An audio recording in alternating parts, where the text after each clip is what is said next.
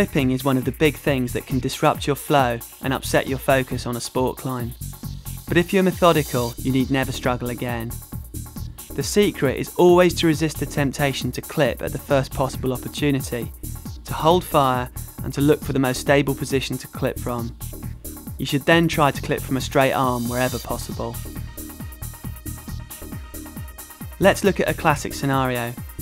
Eyeballing the quick draw, I fail to even notice the huge jug that's looming only one move away, and instead I clip from a smaller hold with a strenuous bent arm. And the higher the clip, the longer it takes to execute, as you often have to put the rope in your teeth once or even twice in order to gather the slack. Much better to press on and clip from the jug, but here, in my eagerness to clip at all costs, I bend my arm completely unnecessarily. Instead, bend your legs and straighten your arm to create a far less strenuous position. But even this isn't ideal. With the jug in our hand and the clip so close, in our haste we often forget to check the footholds, but here a slight readjustment and now the hips are hanging directly below the handhold in a completely stable position, eliminating that slight barn door that we noticed before. It's obviously so much better. As a rule of thumb, bolts are usually placed near to good holds, and so you rarely need to clip a draw when it's above head height. The only variation is with indoor climbing walls when the clips are often very close together, and here a great energy saving tip is to clip two at a time.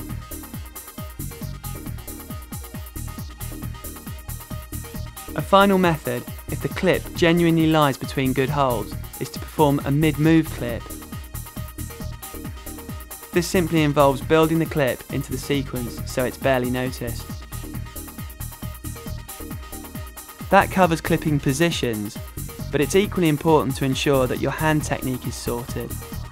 There are only 3 ways to clip a bolt: with a forehand, a backhand, or a fumble clip.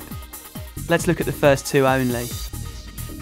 For a forehand clip, where the gate is facing away from you, take the rope diagonally across the palm of your hand, trap the back of the beaner with your thumb, and use the nose to capture the rope.